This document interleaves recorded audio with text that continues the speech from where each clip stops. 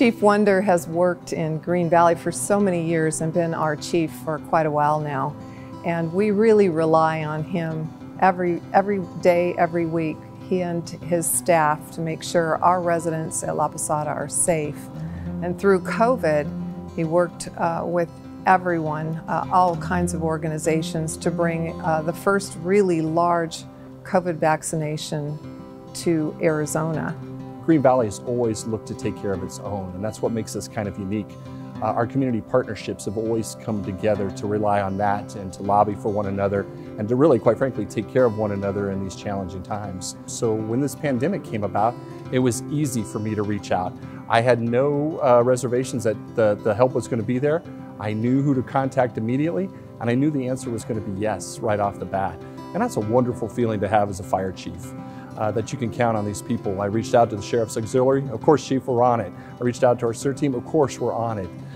We had volunteers, any community partner you wanted to reach out to, we'll send you bodies. We don't know what they'll do, but the bodies will come. They'll direct traffic, they'll park cars. And it's great to be able to rely on that in the community. Chief Wunder had a really good plan when he set up how we were going to run the pod at the hospital.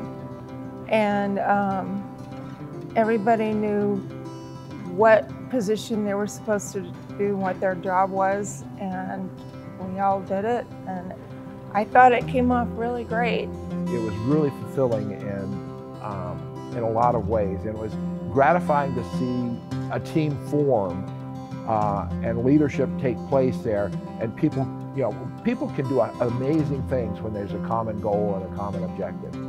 I was very proud of living here in Green Valley because of that. We're blessed to be very well trusted. We consider ourselves as just part of the community. These are our grandparents, these are our moms and dads, these are just other family members for us in here. And because we have that relationship, when you end up in times like this, the community trusts you and looks at you for that guidance and leadership in those times of trouble. He stepped up, and it would have been very easy for him to say, that's not my job.